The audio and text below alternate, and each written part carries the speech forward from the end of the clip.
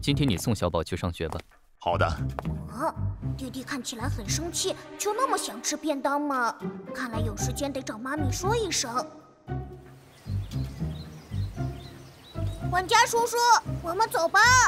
唉，年纪轻轻就为这个家操碎了心。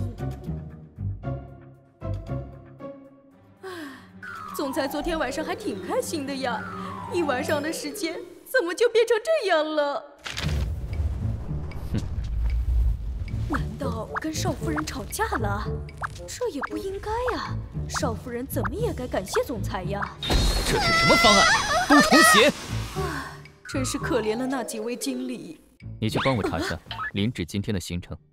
我这就去查。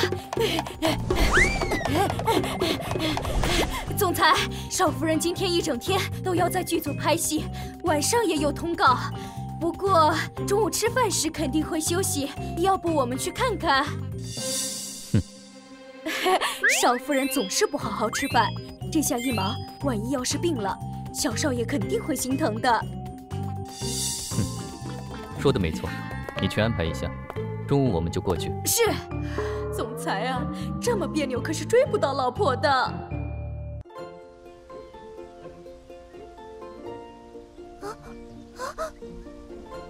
咔！林芷状态真是越来越好了。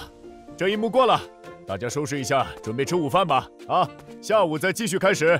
导演辛苦了。你也辛苦了，最近的状态很不错，要继续保持下去。好的，我会继续加油。没想到林芷手段这么高明，竟还有幕后大佬帮她处理了那些丑闻。嫣然姐，你没事吧？没事，我去换件衣服就好了。没想到嫣然姐脾气这么好。我说你怎么都不等我呀？我不等你，你不是也自己追上来了吗？有一件事情我很奇怪。啊？什么事啊？是我不够帅了吗？我看你是脑袋被驴踢了。真的，我想了很久。我可是微博最有魅力的男艺人，别的女孩想尽办法要往我身边凑，可你却一直敷衍我。你想知道为什么吗？嘿嘿嘿嘿。因为不管你现在包装的再怎么好，我都没办法忘记当年你穿着背心，顶着一头5天都没洗的头发，跟我抢方便面汤的场景。什么？想来想去，没想到是这个原因。好了，我给你准备了便当，一起过来吃吧。你竟然特意给我准备了便当？便当在哪里？你给我准备了什么菜？便当里有爱心鸡蛋吗？早上时间紧，便当做的简单了些，你将就一下。等杀青了，我好好请你吃一顿，毕竟我还欠你一个大人情。我们什么关系？不用见外。实在是太好吃了，我已经好久没有吃到你亲手做的菜了。你太夸张了。真的好吃，要不以后我的便当都由你负责吧？你想得美，不可能。那1个星期做1顿，要不然1个月也行啊。看情况吧。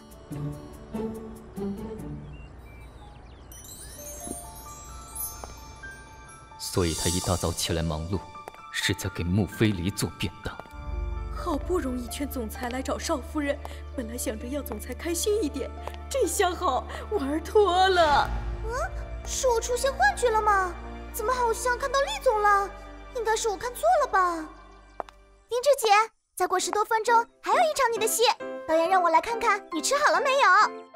我吃好了，走吧。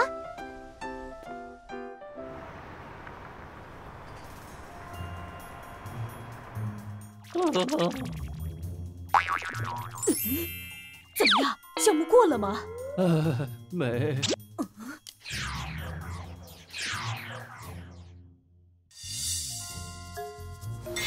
为了公司广大员工的幸福，是时候该我出马，帮助总裁抱得美人归。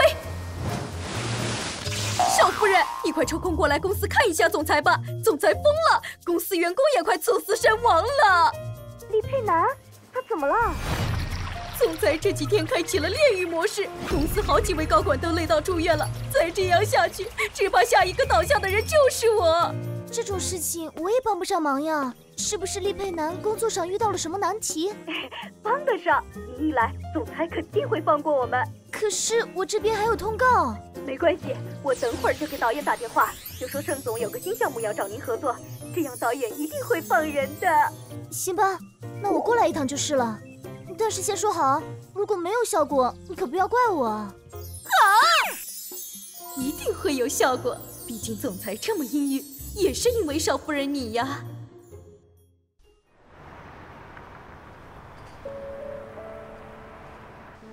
以前每次路过这里都能感觉到压迫感，现在居然还要进去找厉佩南。少夫人，您来了，我们赶紧上去吧。快看快看，那女人好漂亮。是宋琪姐带来的，难道是来找总裁的？难道总裁的春天来了？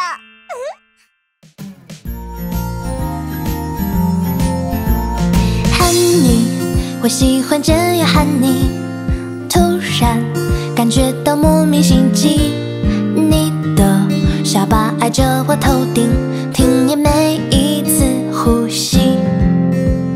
喊你，天天见面也想你，看你眼底满满的宠溺，赖在这温暖的怀抱里，听你心跳的声音。是谁给这场恋爱撒了糖化成了蜜，跳过一切刀片等候相聚甜到发腻，填满照片的墙，在这回忆都值得窃喜。从不问还不爱我的问题，只是约定牵手走过四季，见证爱的奇迹。下一站